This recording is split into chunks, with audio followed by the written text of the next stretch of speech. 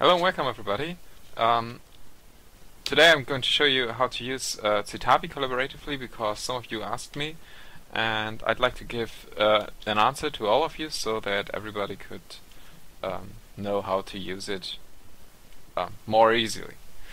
The problem is that you have a library, a bibliography right now, which is in Citavi, and your team consists of more than just one person, so everybody has to use the same bibliography and the same library so that you can import your citations into your document using the same numbers, the same library.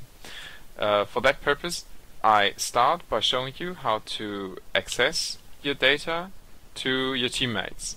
So first of all, you have to find out where your current database is actually positioned in your computer. For that purpose, I first have to switch the language. So now, okay, you go to File, Project Properties, and on Project Properties you find some properties about your database, nevertheless, and statistics. And now we go to Database, and my database is positioned in Users, Desktop, Test, Citavi. So I already moved it to my desktop. You would be positioned somewhere else. Then you know where your database lies. Your database is one file, which is in my case called Test Citavi 3, and it's one file you may exchange with your teammates, and that's the whole thing. So what are you going to do? You actually have to give this file at the end of the production phase to us anyway, so you may already upload it to your site, and there you may exchange it with your teammates.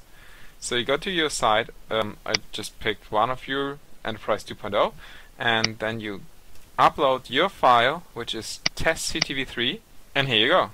You see that I uploaded a file which is called Test Citavi 3 on November 8th, 2011. And everybody can now see and download this file who tries to use it.